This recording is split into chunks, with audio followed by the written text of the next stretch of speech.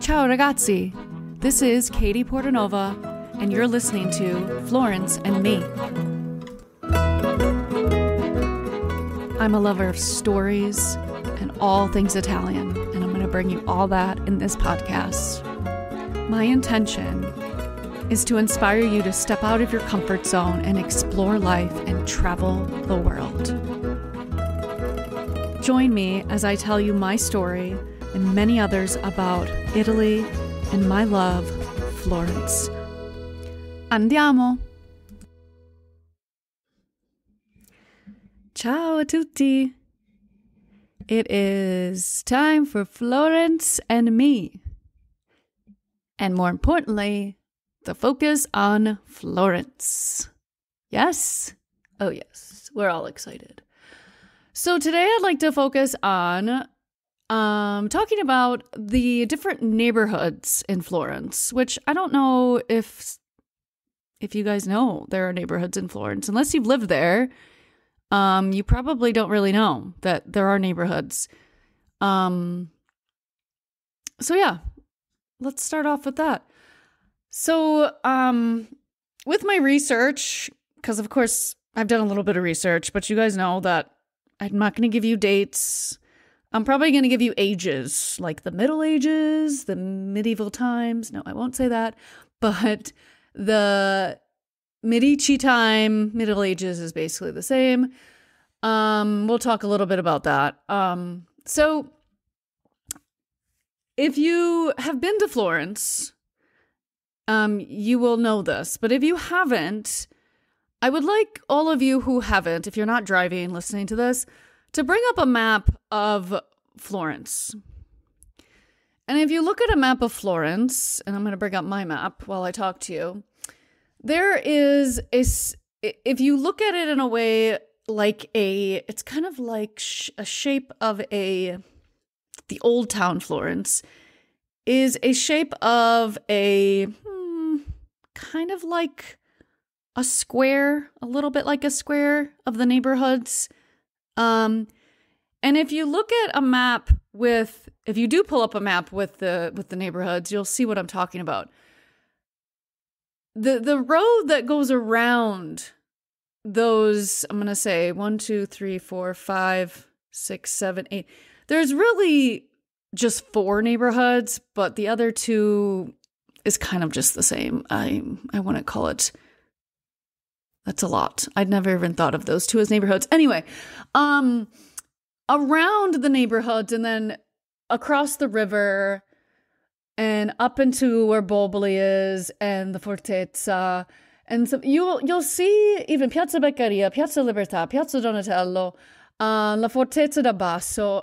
They are, if you ever go around on that, it would be called an avenue in the States, but because it's like 4 lanes, 5 lanes. Anyway, around the main city center, Centro Storico of Florence, you'll see these big towers.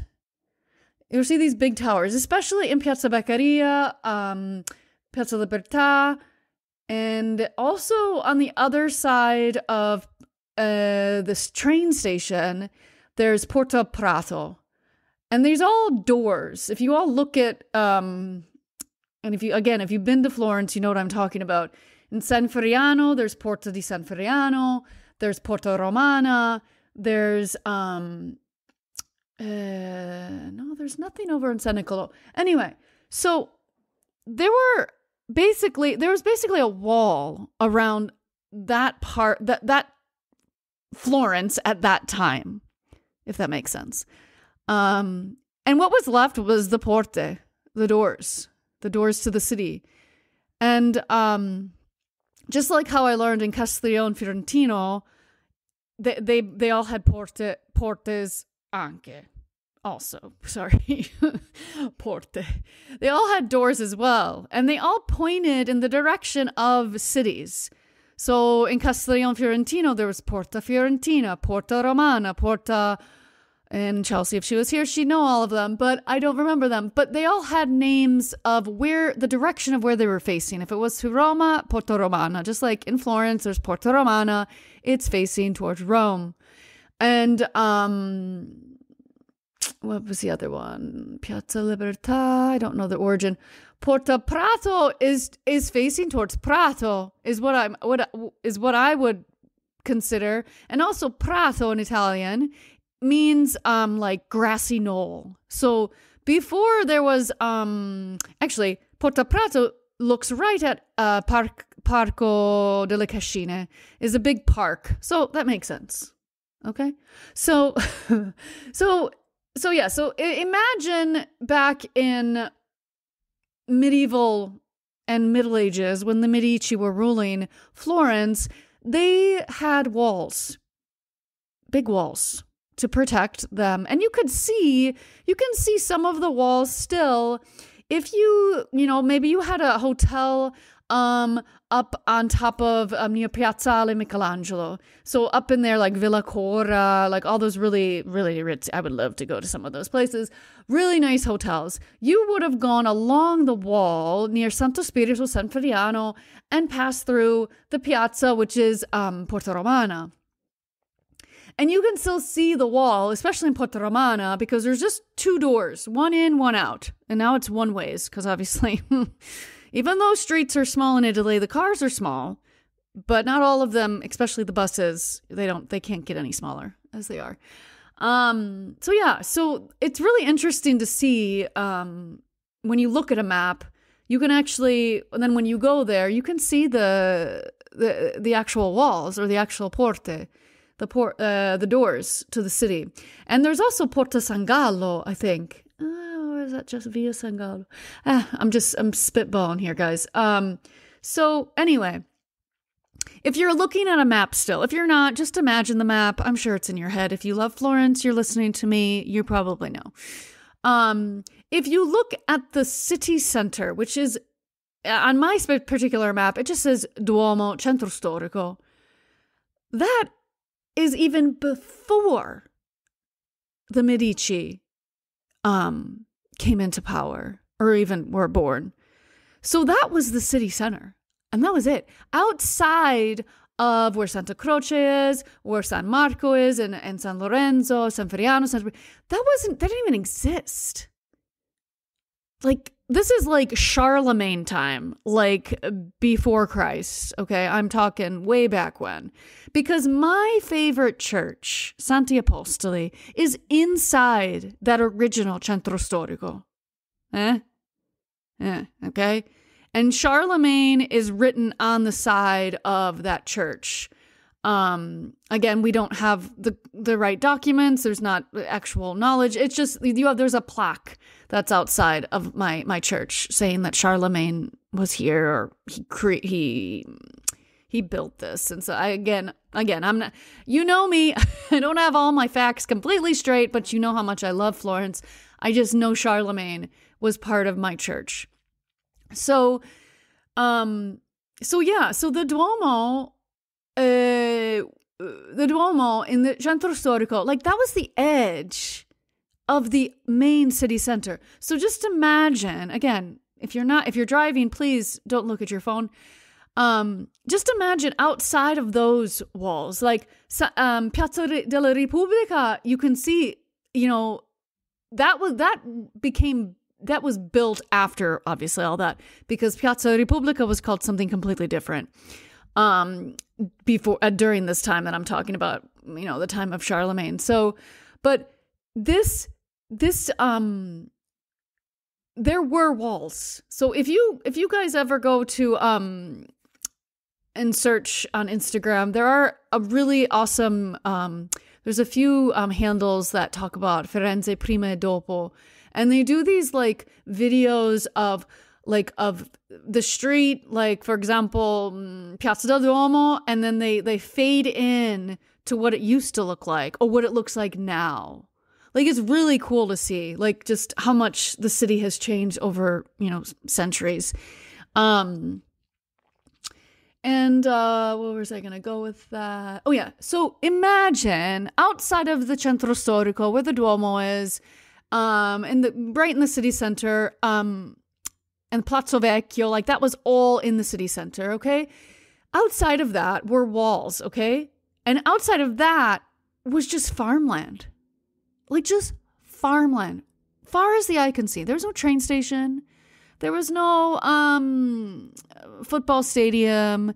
There was no buses. There's nothing. It was all, donkeys and cows and livestock. And if you listen to my my podcast episode, it's probably one of the first of Or San Michele, which is one of the churches inside Centro Storico, inside where the Duomo is. That church has been there since Charlemagne, okay? It has changed into totally different things, from a granary, from it was a market for a while, and then it became a church to honor San Michele. Anyway, you can listen to that episode. I won't get into that. Okay. So you've pictured it, yes? Okay. So now we're going to start to talk about each neighborhood. And again, if you are new to Florence, bear with me, okay? Again, if you are able to look at a map, great. If you're not, you can look at a map after this or re-listen to it another time. So we'll start with the Duomo. Okay, so the Duomo, Centro Storico. Okay, this is the area of Florence that if you visited as a tourist or you studied abroad, you probably know this like the back of your hand. Or like some of the students I studied with, they never understood the streets in Florence, which for me, it became like, I feel like I could have tattooed it on my hand because I knew all the streets by heart. This is where you'd find the Uffizi, the Accademia, to see the David, the Michelangelo, I was going to say. Palazzo Vecchio, the Uffizi is next to it. Let's see, what else? It's a lot of touristy places. So if you are looking for something authentic and something more, for example, restaurant-wise, I wouldn't suggest eating in the Centro Storico if you are on a budget, okay? If you're not on a budget and you're like, I want to spend all my money, okay, then you go for it. There's some places that are very unique. In Piazza Repubblica, they have beautiful cafes and just that have been there forever and like have a beautiful history. So some of those, like, I would recommend going to. If you want more details on that, I could also do another podcast episode on those. But yeah, that's another story on those. So yeah, so there's the Duomo in there. So everyone wants to go to the Duomo. The Duomo is free to enter. I think, obviously during the pandemic, it was probably rationed, like how many people could enter. And keep in mind, Italy as a whole, going forward, regarding tourism, and I hope they continue to, I hope they actually do this. This is only from my source, who is part of Italia Turismo. Like she's a big tour guide in Torino, and she's with the she knows about the government agency, the tourist agency. I'm not even speaking good today, guys. I'm so sorry. But she's told me, and I took her courses through the pandemic. She told me, your retreats, your travel, if you plan on traveling with a lot of people, or if you plan on going with a big van or bus, that's not going to be really feasible after the pandemic, because Italians are very, they're still wearing masks inside, as opposed to us, at least I'm outside of Chicago, masks are now all optional wherever you go. So they're very, very rigid when it comes to, they were very rigid when it comes to the vaccine cards all over the country. So I think, just keep in mind, if you plan, you're like, hey, maybe you're planning on coming with some friends and you want to go with your cruise ship and you want to take a bus from Livorno to Florence. I would not do that. I would hire a travel agent or a travel guide, a tour guide to take you privately through the city, because it is going to be hard to get into these really amazing historical landmarks, like the museums and the landmarks and the churches and stuff. So that's just a little tidbit for you guys planning your next trip to Florence, next trip to Italy. Keep that in mind. So the Duomo, yes, area around the Duomo, a lot of souvenir shops, a lot of expensive shops, you'll see Burberry, Prada, Gucci, Via Tornabuoni is on that. in that, is it? Oh, maybe it's not. Oh, it's on the other side, but yeah, it's close. Yeah, Via Tornabuoni it's on the edge. So, Via Tornabuoni, briefly, is the most expensive street in Florence. It has all the big brands that I can't afford. You have a security guard at each door, and yeah. So if you want to walk down it, it's beautiful because it's all pedestrian and it's beautiful. The only cars that go through, especially most of the city center, good also thing to note, also the city center, only taxis really go through there, and the tiny little C buses. And I mean the C as the letter C. There's no other cars that can enter unless you're a resident, which, you know, usually it's rich people. You'll see their Teslas or their big stretch limousines. But yeah. So, but it's really cool to see. So all of that in there. And then, of course, the Ponte Vecchio is everyone's favorite to walk down, take pictures on, look inside the, you know, the gold and silver shops that are on there. That's just, it's something to see. And to think about all of the bridges, all of them except Ponte Vecchio were bombed during World War II. So it's a treasured bridge. So yeah, I'd recommend walking down that too. Since we just walked over the Ponte Vecchio, let's go into the region of where Palazzo Pitti is, which my map is telling me it's like Santo Spirito, San Friano. Let's go with that, okay? I mean, I would call it Oltrarno. Oltrarno means on the other side of the river, basically, other side of the Arno River. So that's usually what this area is called, San Friano, Santo Spirito, San Nicolò, and they're all named after just churches mostly. San Friano, there's a church. Santo Spirito, there's a church. San Nicolò, there is probably a church, but I don't really remember where it could be. It could be the San Nicolò Tower, which again was part of the wall, the old wall. So you could see that if you walk over there. So if we walk down the main drag from Ponte Vecchio, you'll still find a lot of souvenir shops, a lot of ritzy shops. Su Borgo San Jacopo, which is when you come off the Ponte Vecchio to your right, there's a lot of restaurants and a lot of really nice shops. Like nice shops that I can afford, but I don't want to spend the money, I'll be honest. But a really cool place. Like some places look off onto the river. Yeah. So that's always a fun thing. And then to your left, there's more restaurants, more shops, a lot more restaurants, I'll say, and gelaterie. And there's also a supermarket right there, facing the river, if you ever needed like some, you know, snacks or something. Okay, so going forward, I will tell you some places that I remember specifically where they are. I do know of a lot of restaurants and a lot of, bars I used to, but I'm sure they all have gone into different hands because I haven't been there in a while.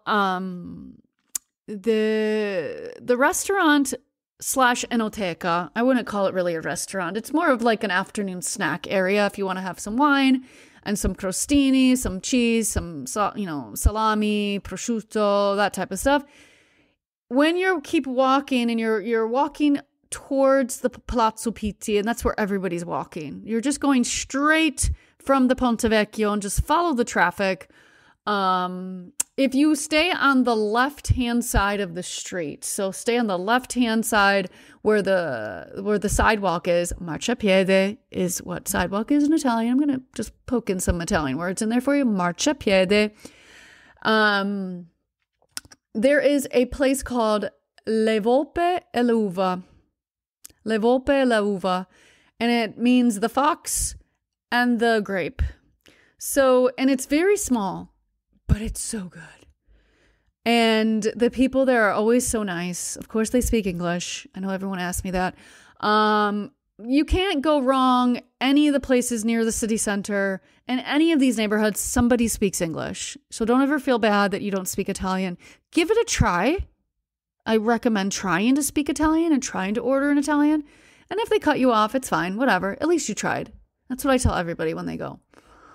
And after you have that little glass of wine and crostini, you can walk further past, keep going towards Palazzo Pitti. Now, Palazzo Pitti was the house of the Medici.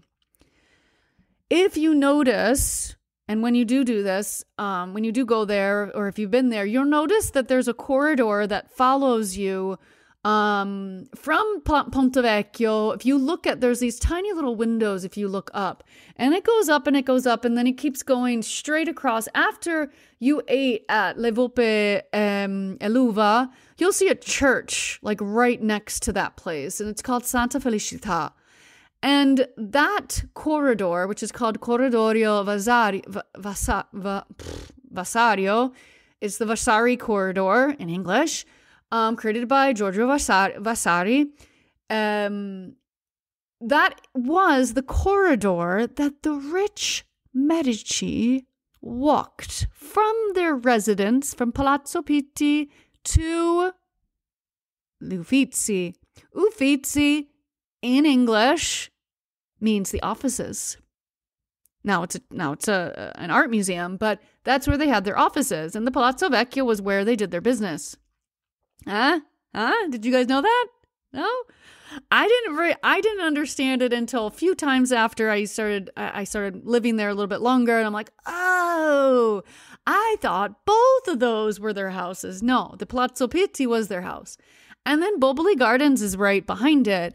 Guys, these people had so much property. And then if you know that there are many old Medici villas outside of the city center, like in the hills and stuff, there are so many. These people had so much power during their time and their reign that, I mean, it's incredible. And if you've been to Boboli Gardens, you know what I'm talking about. Like, you can get lost there. It's beautiful. I just imagine people walking in their beautiful garb and having parties and it's amazing. I still get it all all flustered about it because it's just so cool. Like, Palazzo Pitti is really cool to see if you wanted to go in and visit, but mostly it's art. I'll be honest. It's just like the Uffizi, but you see the rooms and stuff, but there's some furniture I think I remember, but I wasn't too impressed because I'm not wholly I need to see all the art. I like a specific artist, and I did see him in the Uffizi, but I couldn't. I'm not all day long in the Vatican, Vaticano. If I go there and I see the Sistine Chapel, oh right, we saw it, great. But it's cool to see. Obviously, it's something to see. Palazzo Pitti is more like that. I feel like the Boboli Gardens is, I think it is more, especially in the summer, it's just beautiful. Because from one of the, when you come up the stairs from the bottom, from when you come in and you pay your ticket and stuff, you come into the main courtyard, and then you walk up some stairs, and then you're at this beautiful view. You see all these trees and all this beautiful landscaping, and then you turn to your left, and there's the Duomo, and there's Florence. This is what they lived here. It's amazing. It's amazing. So I recommend that. Mostly Boboli Gardens, Palazzo Pitti if you're really into art. Yeah, I'd go there.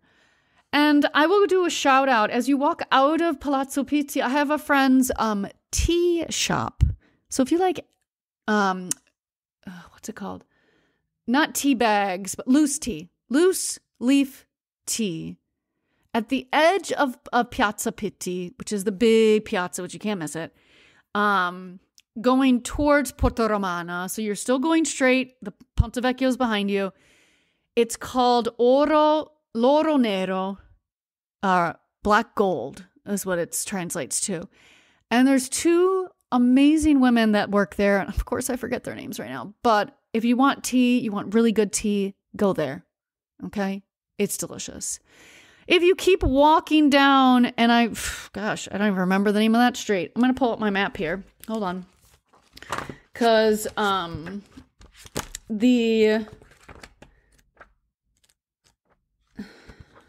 on. Okay, here's Palazzo Pitti. Allora. Ah, the Boboli Garden. Sorry, I'm just now. I'm looking at my old Via Romana.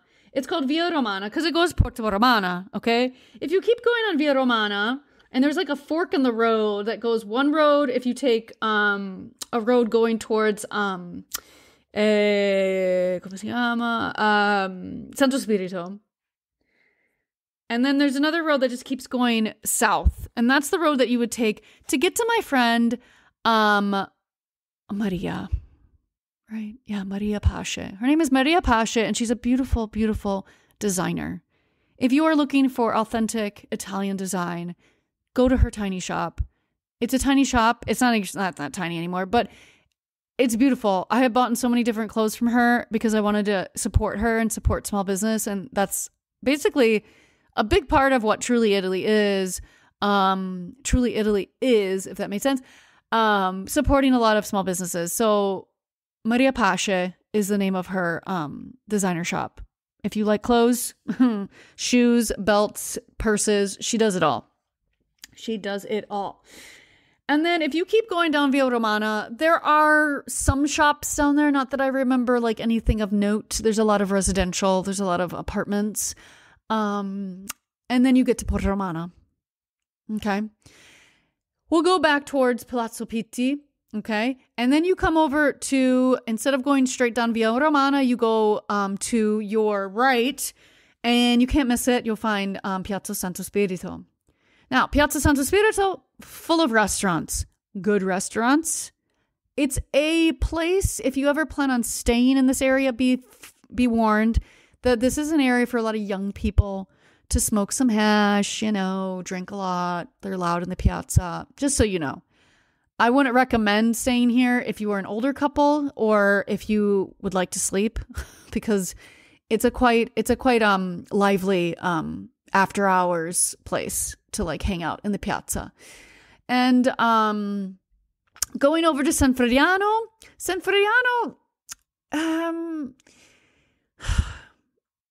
there are restaurants there. It's not as big and hip as Santo Spirito, but there are some restaurants. There's Brancacci Chapel in Piazza San Frediano. I think Piazza San Frediano, Piazza. I'm gonna get this wrong. I was trying to do it from memory, guys. Oh, I'm not gonna get it. Via della Scala. No, that's the other side. Hold on. Let me see if I can find my street. If not, it's okay. Anyway, Brancacci Chapel is one of the chapels I went to when I was a student, when I studied abroad. I'll never forget it because my teacher Vera told us how important that the fresco was in there. I'm not going to find it. Sanferiano. Oh, Piazza del Carmine. Yeah, it was wrong. I knew it wasn't Piazza Sanferiano. Piazza del Carmine has a couple restaurants in there. It's really I think there was a club in there at one point. Of course, I didn't go to it. Wasn't really into clubs. Let's see. But yeah, any places near Santo Spirito, Via di Santo Spirito, there's some restaurants, really good restaurants. I used to live on Via Mafia Street. I remember that. I lived with two Dutch guys. It was very strange. They were nice. Strange. I only stayed there like a month or so, I think. Let's see. Yeah, so Piazza del Carmine has Brancacci Chapel. It's really cool. I could get more into that, but I'm not going to get into it right now. But it's a really cool fresco by Giotto. Oh God, I could be totally wrong. I'm sorry. I'm totally ruining my. If Vera was still alive, she'd be like, Katie, you didn't remember. No, I don't remember Vera. I'm sorry. It's been 20 years. Okay, so we're still on the Oltrano. So I can't even say it. I have trouble with my R's, guys. I was in speech therapy when I was in grade school. I'll be honest, okay? And I'm aware of it. I'm okay with it. Let's see. San Nicolo, another very hip area. So again, if you're staying maybe near Piazza Ferrucci, which is around the other side of, towards the right side of San Nicolo, it's another type of neighborhood. Piazza Ferrucci is has a lot of hotels along that street going up towards Piazzale Michelangelo. San Nicolo is quite hip too. There's some clubs, there's some bars, enotecas. Yeah, it's fun. I think it's fun. Let's see. From San Nicolo, there's Piazzale Michelangelo, but we'll talk about that another time. I don't want to talk about it right now. Let's go back over to the other side. So those are the two neighborhoods on the other side of the river. Let's go to Santa Croce. Santa Croce is a beautiful church.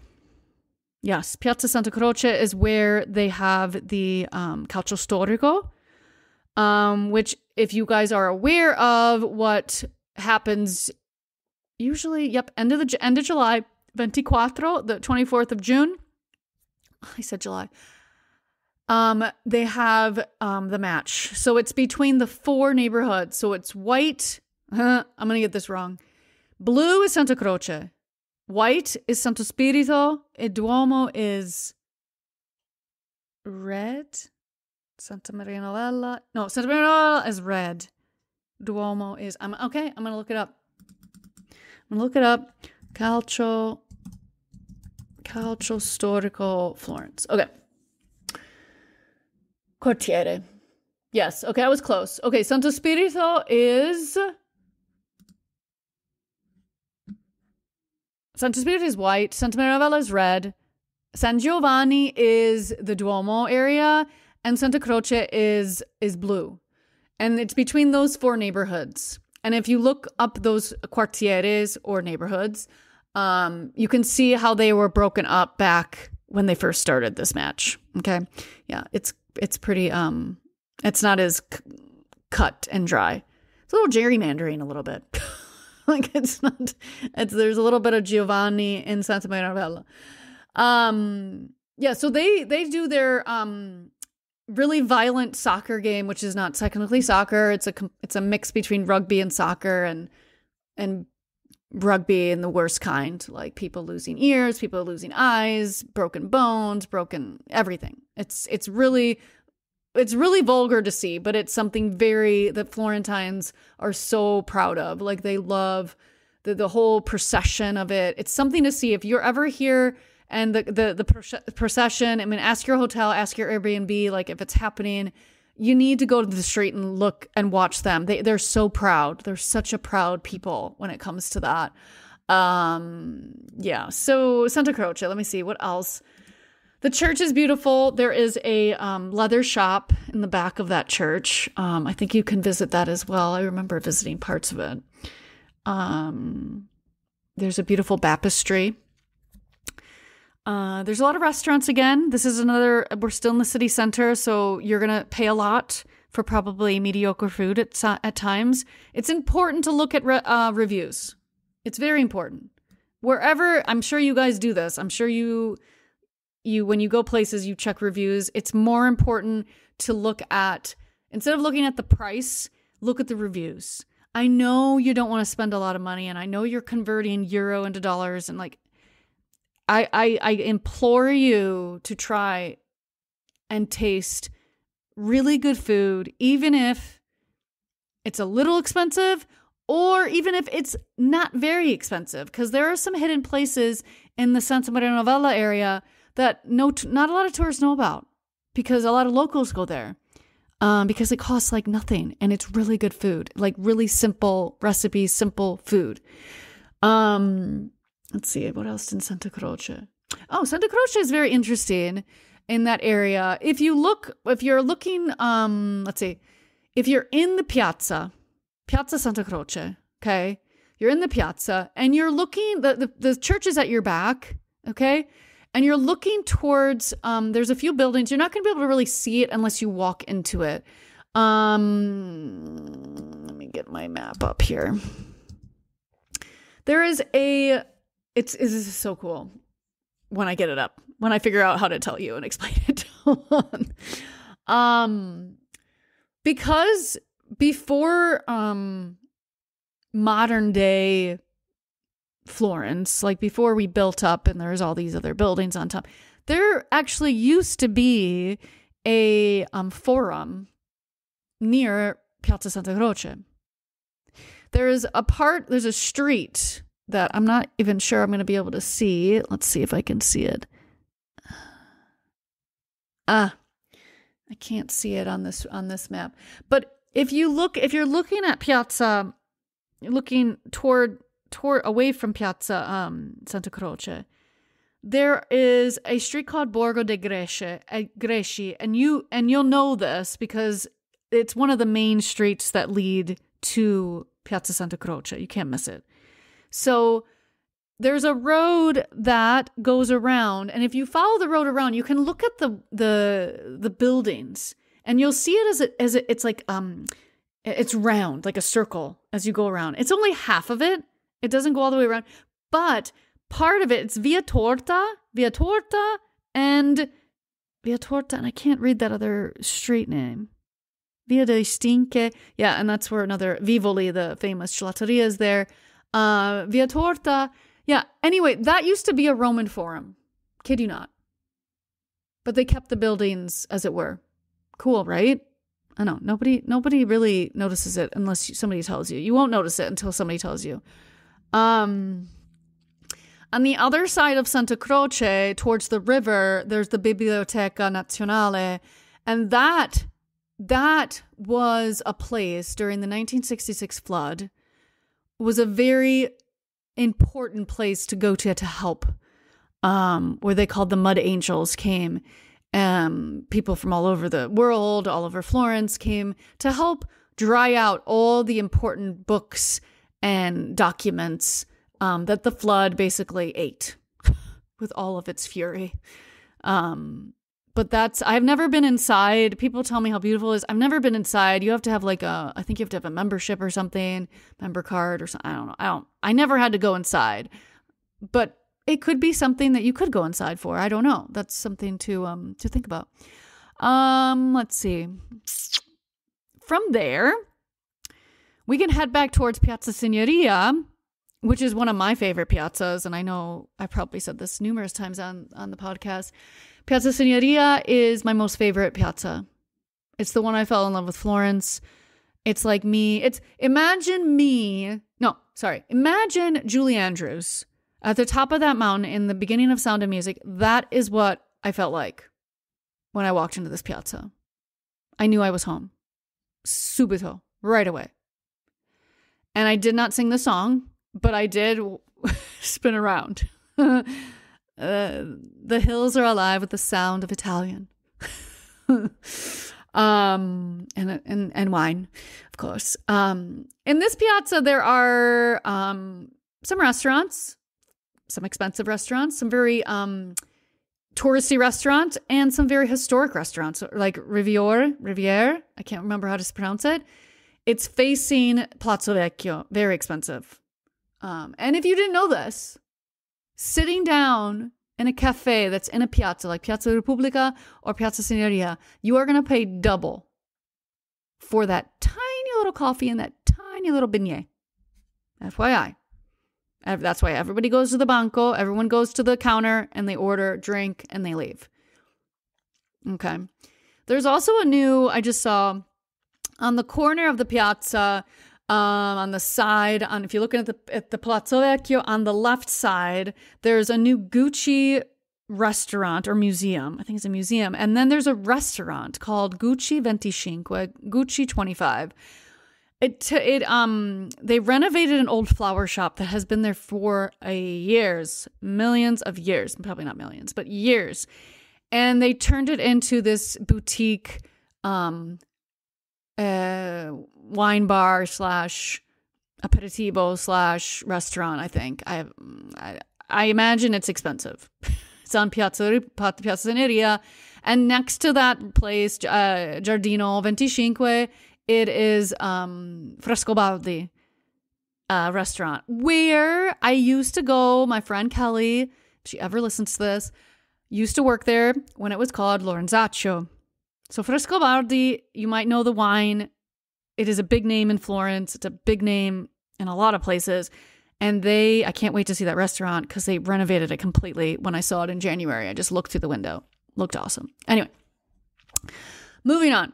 because I digress, because I could stay all day in Piazza Signoria because I love it so much. We are going to move up through Via dei Cazzaioli, and that is the main drag going from Piazza Signoria to Piazza del Duomo, where the Duomo is. Now, this has everything. Everything. You know, they used to have the Disney store. I don't think it's there anymore. There used to be Foot Locker. I'm not kidding. Foot Locker. There used to be a department store called Coin. Beautiful. I keep talking about the things that used to be there. Sorry. What's there now is a lot of shops for underwear, shoes, clothes. Not so much like Via Tornabuoni, like full of Prada, Burberry, and all the other stuff. It's more for the average Joe, okay, like myself. There's some cafes. There's, it's cool stuff, you know, why not? It's a beautiful walk, especially at night. If you're staying anywhere in the city center, that is a great walk at night because the lights and everything, oh, it's beautiful.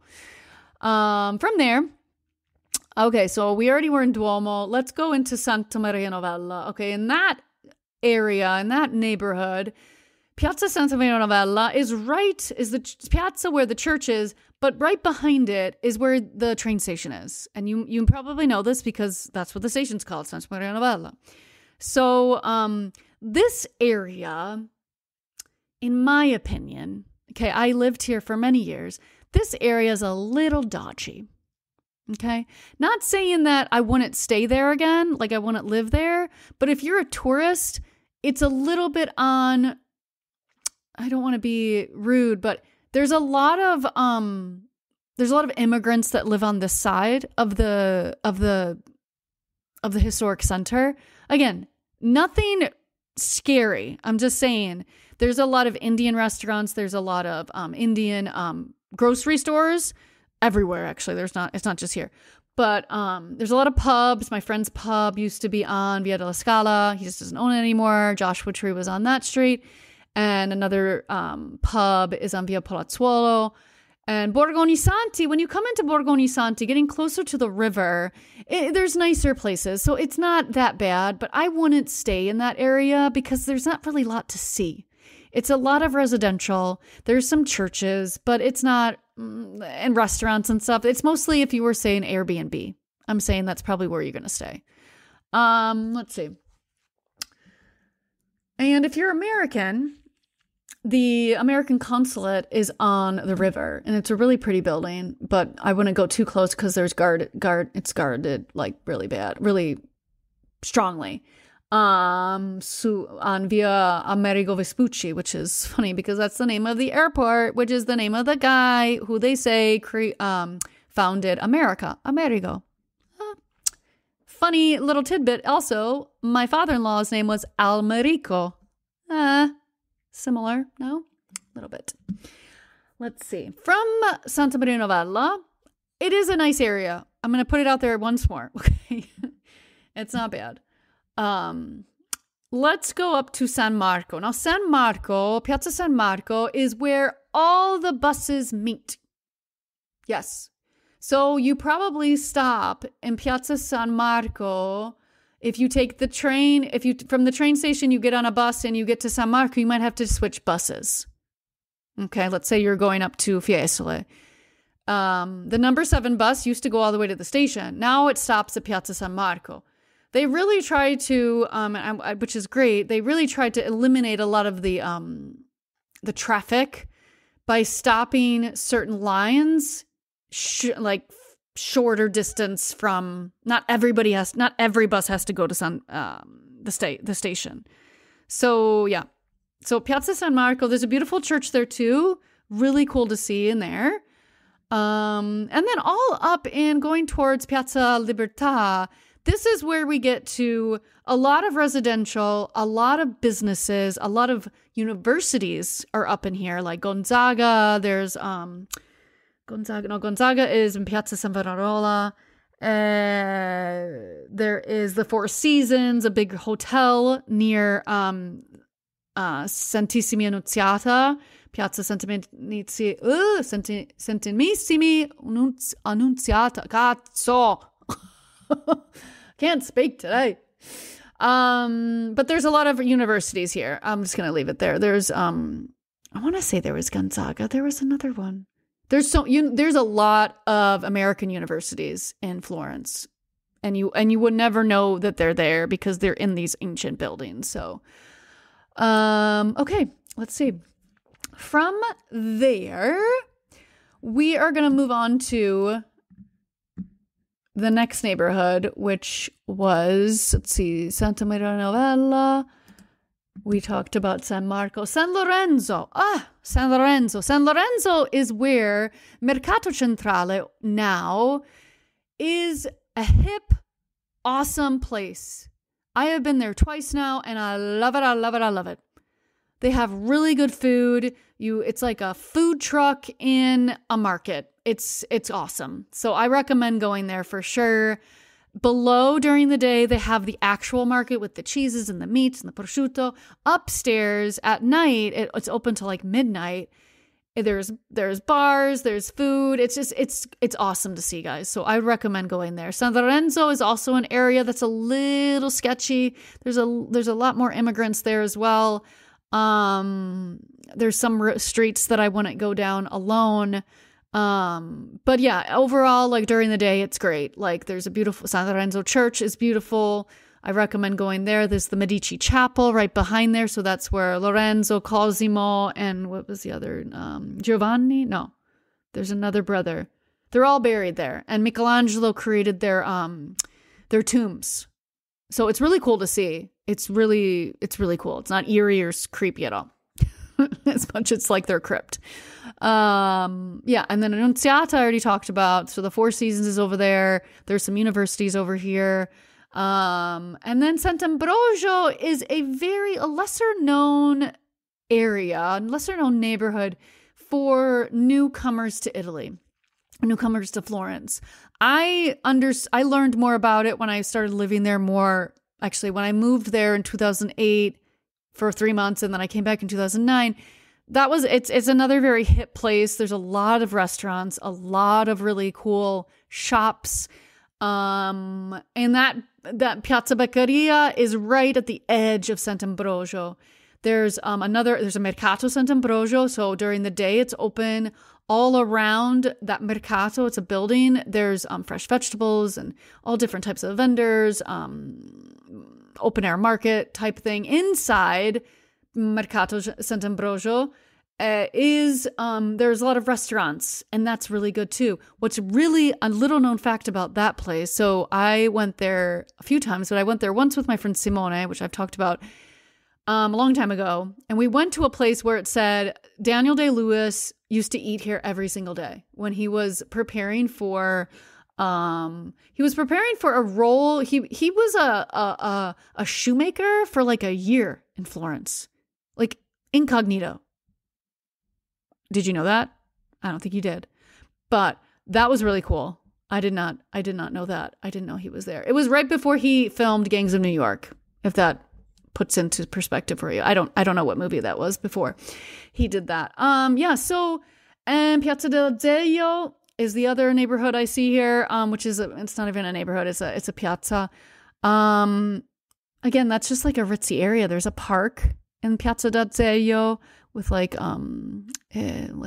swing sets and stuff like that. If you have kids, that's some place to go. Yeah, so that's all the neighborhoods, guys. God, I've talked for about 50 minutes already. As you can tell, I cannot stop talking about Florence. There's so much to say. I hope this has helped you kind of understand the different neighborhoods in Florence, maybe places to stay, like areas to stay, not places, because I didn't tell you any hotels that I know of. But I mean, if you're more like, I'm okay with I'm financially stable, I would stay in the Centro Storico, like right near the Duomo. Everything's there. Everything's within walking distance. And you just have to walk to the train station if you're going on a day trip to Pisa or Assisi. Santa Croce is really nice too. There's a lot of hotels and B&Bs. B&Bs are really big right now, and Airbnbs are really big. So yeah, I mean, those are really great areas to stay. San Niccolò is a great place to stay. It's pretty quiet. If you stay up more towards Piazzale Michelangelo, you stay in the nice ritzy hotels like Villa Cora, or I keep thinking of Villa Cora because I looked up that place for my sister's wedding. It is gorgeous, but very expensive for a wedding, and probably to stay because it looks over Florence. And anyway, I digress. So I hope you enjoyed this episode. I'm just going to put a couple plugs in here. So I still have my virtual wine tasting happening on May 15th at 11:30 Central Standard Time. If you're at all interested, I'm leaving a link in my notes here, my podcast notes, to sign up. And then I'll send you a email with a pay link. It's $159 per device. Okay. This is like so worth it. You get 3 bottles of wine shipped to your home. And a week before, I'm going to send you 3 recipes. If you like to cook, you can make the recipes to pair with the wines. Sound like a fabulous idea, doesn't it? Yes, it does, right? I'm waiting for somebody to answer. And then I do have, I still am having this retreat in June, 4th through the 11th in Camposevoli in southern Tuscany. If there's anybody out there, I'm offering it at a reduced rate. I just want to hold one.